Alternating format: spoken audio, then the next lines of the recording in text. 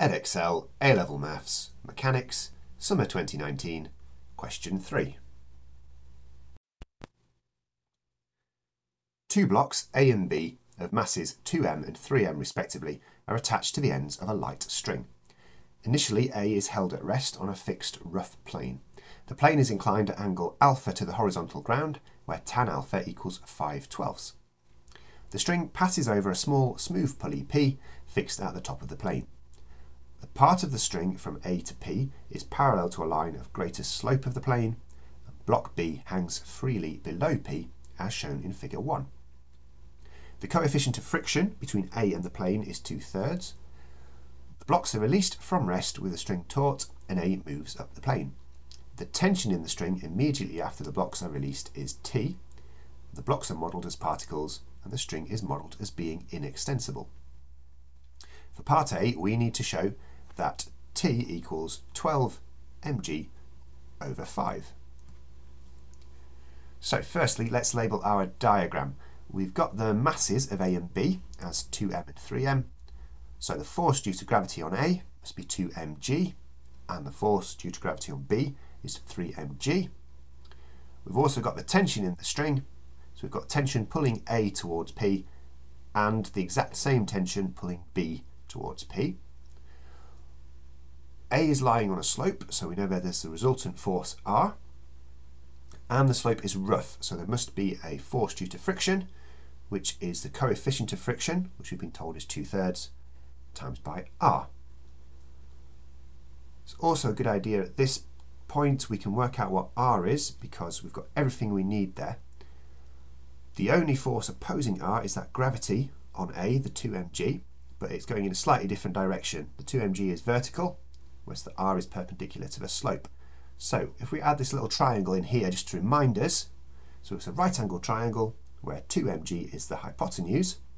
This helps us remember whether we're using cos alpha or sine alpha for our two forces. So the force opposite R is 2 mg cos alpha, hence R is the opposite of this, also 2 mg cos alpha. And that means the 2/3 R for the friction must be 4/3 mg cos alpha. Now we've labelled our diagram, we need to deal with our tan alpha. So we know that tan alpha equals 5/12. If we draw a quick right angle triangle, we can see that the opposite side must be 5 because that's the top of the fraction, and tan equals opposite over adjacent. The adjacent side equals 12. This is a right angle triangle, so using Pythagoras, we know that the hypotenuse must be the square root of 12 squared plus 5 squared, which is 13. So now we can see that sine alpha equals 5/13 and cos alpha equals 12/13.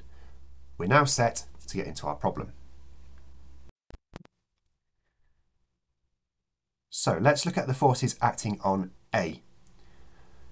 At A, we've got the tension pulling up the slope, we've got the force due to gravity and the friction acting backwards down the slope, and we know that A is starting to move, so it's accelerating. So we can use our F equals ma formula. So the force pulling up the hill is the tension minus the force due to gravity, which is 2 mg sine of alpha, minus the friction, which we've already worked out is 4/3 mg cos alpha.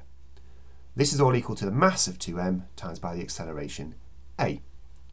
We now know that sine alpha is 5/13 and cos alpha equals 12/13, so putting these in, we get that T minus 10/13 mg minus 16/13 mg equals 2ma, which gives us 2 minus 2 mg equals 2ma.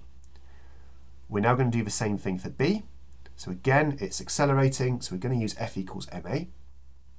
Now B is going downwards, so our resultant force is the force due to gravity, 3 mg, minus the tension in the string, and this is equal to the mass of 3m times by the acceleration.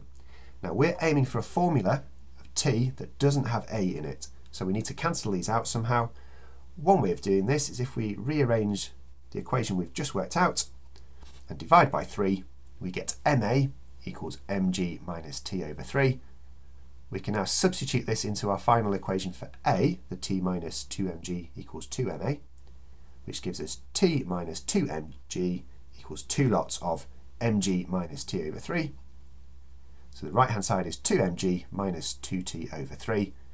So adding 2t over 3 to both sides and 2mg to both sides, we get that 5t over 3 equals 4mg, which rearranging gives us t equals 12mg over 5 as required.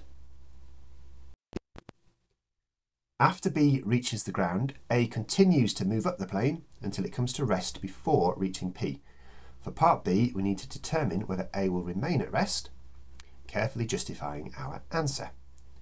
So let's look at what's happening to A. Here we have our particle A with mass 2m. We've still got our force due to gravity of 2mg, and our resultant force, which we earlier worked out, is 2mg cos alpha. As we're now looking at whether A will remain at rest or start moving back down the slope again, we're going to put the friction back on, but this time we're going to have the friction going uphill, stopping A from moving down. And as we worked out earlier, that is 4/3 mg cos alpha. So we know that the maximum friction is this 4/3 mg cos alpha. We know that cos alpha equals 12/13, so this is 16/13 mg. The force pulling A down the slope, that's just the 2mg due to gravity. Again, it's coming at an angle, so we've got 2mg sine alpha to make that force parallel to the plane. That equals 10/13 mg. For part C, we need to suggest 2 refinements to the model that would make it more realistic. Now, there are many answers we can give for this. I went with a couple of the more simple ones. So use an extensible string instead of an inextensible string, and use the weight of the string. So we were modelling with a light string, but if we put some mass into this, that would change it round.